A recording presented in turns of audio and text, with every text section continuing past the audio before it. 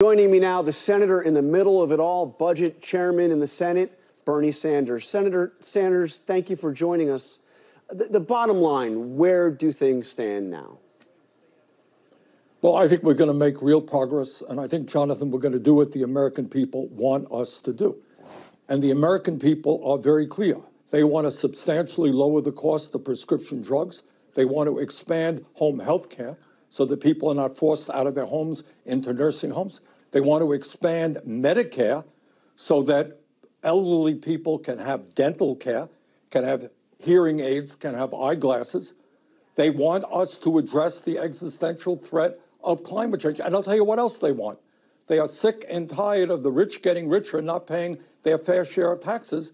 And they want this reconciliation bill to be paid for by doing away with the loopholes that the wealthy and large corporations enjoy. So we have the American people very, very strongly on our side. We've got the President of the United States on our side. We've got 96% of the members of the Democratic caucus in the House on our side. We got all but 2 senators at this point and the Democratic caucus on our side. We're going to win this thing. We're going to pass a strong infrastructure bill to rebuild our crumbling infrastructure, and we're going to pass a reconciliation bill.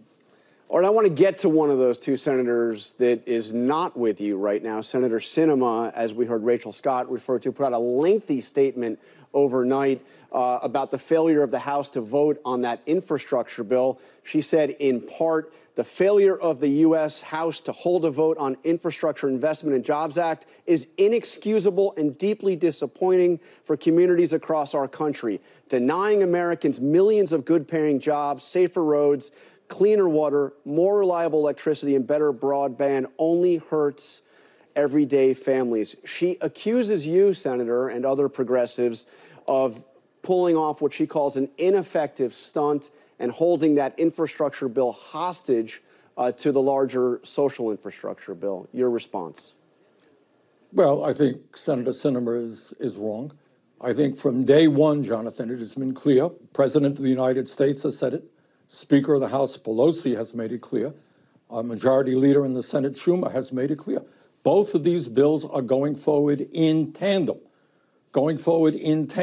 We've got to pass them both. I voted for the infrastructure bill. It is an important bill. I'm a former mayor. I know how much we have got to address our crumbling infrastructure and create jobs there. But I also know that elderly people in this country cannot chew their food because they don't have teeth in their mouth. I know that the American people are sick and tired of paying 10 times more for prescription drugs than the people of Canada and in other countries. I know that there are young people out there who would love the opportunity to get a higher education but can't afford community college. We're going to make 2 years of community college tuition free. And I also know that the scientists are telling us that if we do not act boldly in terms of cutting carbon emissions, that the planet we're leaving our kids and grandchildren will be increasingly uninhabitable. And let me also say this, Jonathan. We're not just taking on or dealing with Senators Manchin or Senator Sinema. We're taking on the entire ruling class of this country. Right now, the drug companies, the health insurance companies, the fossil fuel industry are spending hundreds and hundreds of millions of dollars to prevent us from doing what the American people want. And this really is a test of whether or not American democracy can work. The Republican Party is bought and paid for by the pharmaceutical industry. They're not going to do anything. But I hope very much, and I expect, that the Democratic caucus and the president, I know he will, stand firm and tell the drug companies, stop ripping us off. Well, tell the insurance companies that the American people need. Elderly people need dental care, hearing aids, and eyeglasses. People need home health care. Our young people need the quality child care that they deserve. So let me ask you about where the president is on this. As I understand it, he has now floated a $2 trillion top-line number on this broader bill. You are at 3.5. I remember you initially wanted closer to $6 trillion. Are you comfortable with the idea of cutting this down to about $2 trillion? No, well, first of all, I'm not sure that that's accurate. As you know, there's a lot of gossip that goes on. What the president has said is that there's going to have to be some give and take, and I think that that's right.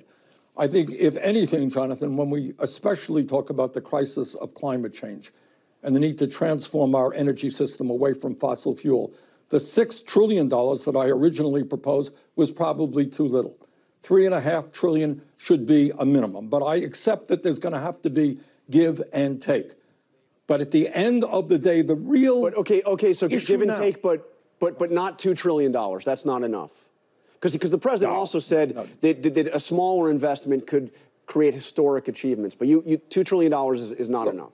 What the president is saying is that what we are trying to do is for the working families of this country, for the children, for the elderly, we're trying to pass the most consequential piece of legislation since the Great Depression. And he's right. You know, so the bottom line is we have got to pass it. We've got to pass the infrastructure bill. And the American people are going to have to stand up. You know what bothers me about this whole thing? Poll after poll shows what we are doing is exactly what the American people want. It's not what the big money interest wants, not what the lobbyist wants. It's what the American people want. And we got to do it.